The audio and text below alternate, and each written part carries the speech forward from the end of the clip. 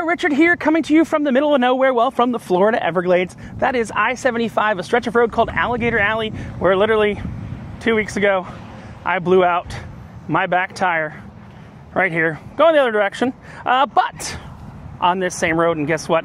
I'm between mile marker 1785, where there's practically no cell signal.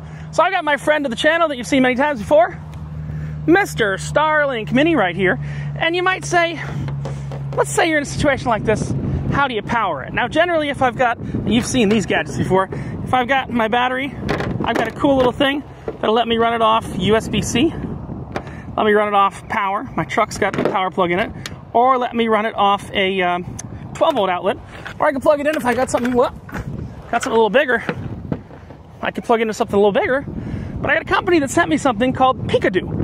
They're in their crowdfunding stage right now, and it's this little gadget right here. And it's much more convenient than bringing all this crap right here. All you gotta do is flip your Starlink Mini over, and I'll show you, you will have something on the Starlink Mini. Let me grab it real quick. You will have this little positioning stand. So you have to take this off of the Starlink. See it go right here. So your Starlink will look like this out of the box. You pull out this little positioning stand. A little hard to do one-handed, and then all you do is you take your PeakDo. Comes with this little cable as well, this little short cable. Looks like an official Starlink cable.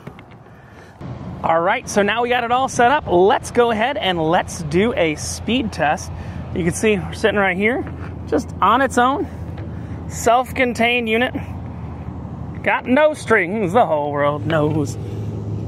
And we're at 16%. See right there. And speed test time.